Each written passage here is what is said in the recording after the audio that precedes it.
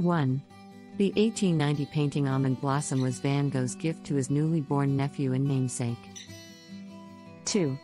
Van Gogh arrived in Arles in the spring of 1888 on the heels of a late snowfall.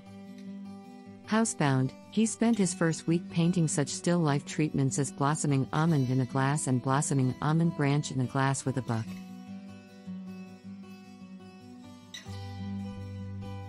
3.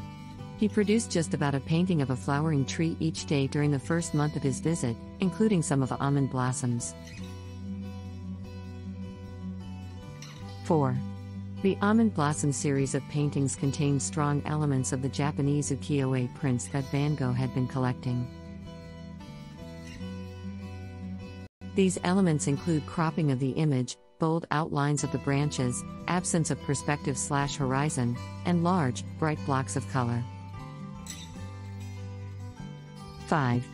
Van Gogh's Almond Blossom was part of a recent Van Gogh and Japan joint exhibition of his own works and Japanese paintings.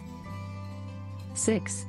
After Vincent's and Theo's death, Almond Blossoms went to Theo's widow, Joanna Van Gogh Bonger, and then to V.J. Van Gogh. The Van Gogh Foundation acquired the canvas in 1960, and it now resides at the Van Gogh Museum in Amsterdam. 7.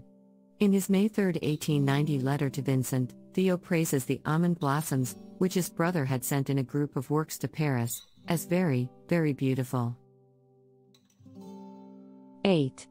Ironically, the artist completed his final painting of the blossoming tree, an image of rebirth and new life, a few short months before his death by suicide. 9. Theo and Joanna hung the final version of Almond Blossoms above their infant son's bed. Joanna wrote to the elder Vincent that it seems to enthrall him. 10.